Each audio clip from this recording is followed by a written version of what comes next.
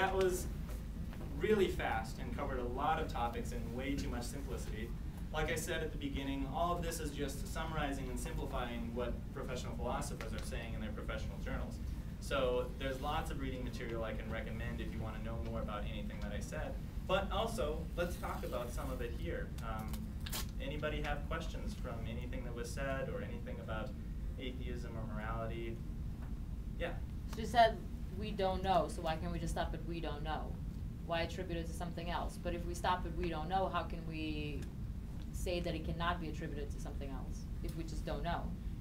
Right, so that's a good question. She says, why can't we say that, it sounded like you said, why would we be able to say it isn't something else instead of just saying we don't know if it's something else or not? Is that kind of where you're going? No, I'm saying instead of saying we don't know, so it must be God, we should just stop at we don't know.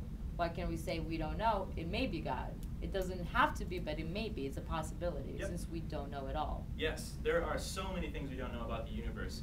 The physicists in the room will correct me, but I think something like 94% of the matter and energy in the universe is something we've never seen before. Right. I mean, we don't know hardly anything about 94% of reality. That's amazing.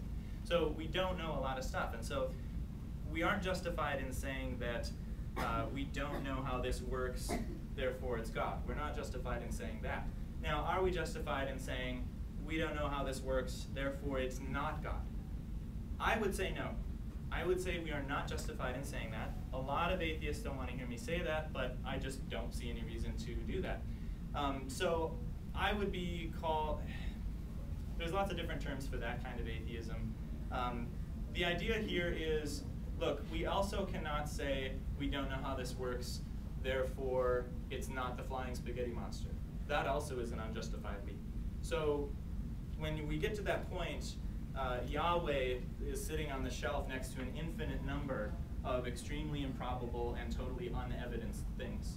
So we don't know that God doesn't exist, but we have no reason to think that he does, if I'm correct about the rest of this, which is heavily debated. So I think you're correct in that we don't want to make that leap from saying we don't know, therefore we know it's not something that we don't understand right now called God. Sorry, one more Follow-up question? Since also another thing was we don't know, we haven't seen the rest of the universe. We've only seen a very small percentage. Mm-hmm. So to say that we can't say that there is God or whatever based on our background and our knowledge kind of almost sounds very narcissistic of us, because we used to think, as people do, like, you know, we thought the sun revolved around us because we are the center of the universe. But clearly, we're in a very tiny percentage where we don't even know what's out there. We don't know, we can't get there. So there's so much we don't know. So again, I mean, it's a good argument, but I think that the whole is that there is so much out there, and for us to say that, well, it can't be because of our background and we're not used to it, that just puts us like, oh, well, it can't be because we're in the center of it. You know what I mean? Absolutely. And so I think this should all make us very humble. We know very little. We can be very proud because we know a lot more than we knew 300 years ago. But we're probably at the very beginning of this scientific endeavor of suddenly finding out so much about the universe. So I think we should all be very humble about our conclusions.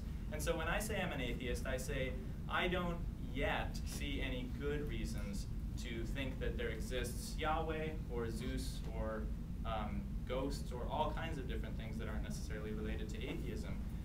But one reason that most philosophers and scientists are atheists is what we might call the basic argument from naturalism, which goes something like this. They say, look, we don't know a whole lot about the universe, but we have found that, you know, in the past, almost everything we explained with resort to magic. The river flooded, the gods must be angry with us. You give birth to twins, the gods must be very happy with us. This is magical explanations for everything.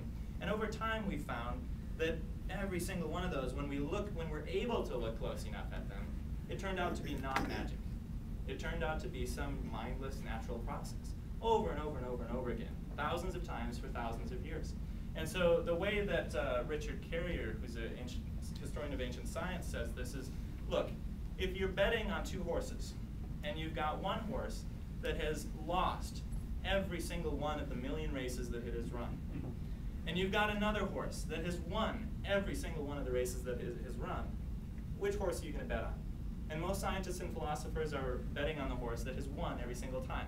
The natural explanations for things, not the magical explanations for things. Now that could be wrong.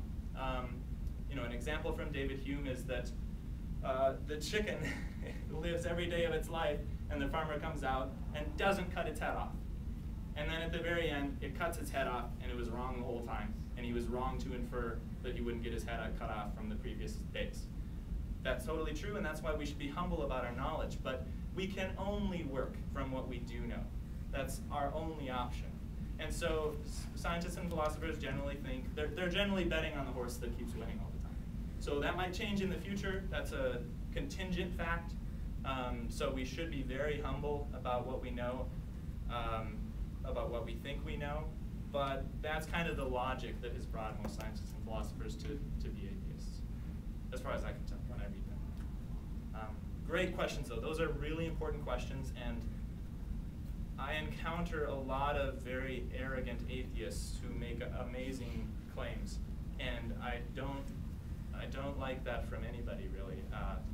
We're incredibly fallible, and so I would like to push against arrogance of knowledge as much as possible from anybody. Other questions? Yeah?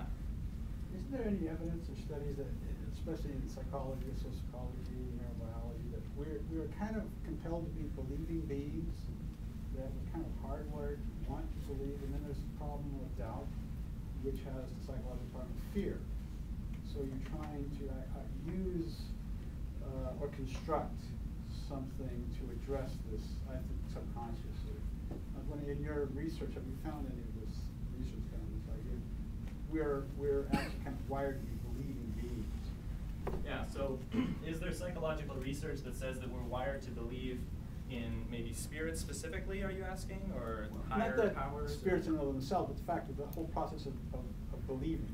Oh, okay, yes. So this is a huge area of research, and I wish I was a psychologist, but just on my brief survey of the topic, there is in human beings an incredible tendency to overbelieve, way beyond the evidence that we have, because this makes our lives very simple, and it's a survival mechanism. It has obvious benefits to just believe something and move forward. If we had to have good evidence for all of our beliefs, we would never get anything done, especially thousands of years ago when the human mind was evolving in the savannah of Africa, and we had no science at all.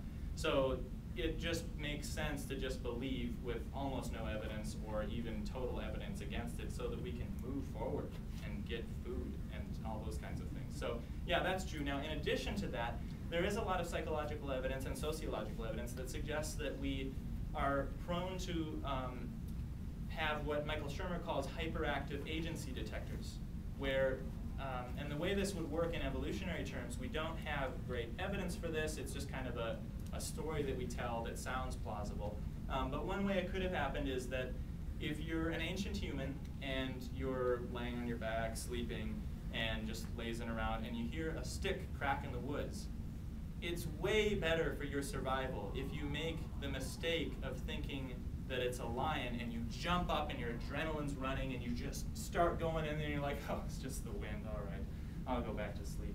It's way better if you make that mistake than if you make the mistake of stick cracks and you're like, it's probably just the wind, it's usually just the wind, and then you get eaten. That's a very bad mistake for your survival. So, because of that, we tend to have hyperactive agency detectors, where we assume that everything that happens is an agent, even if we can't see the agent, and that's where invisible agents come from, like God.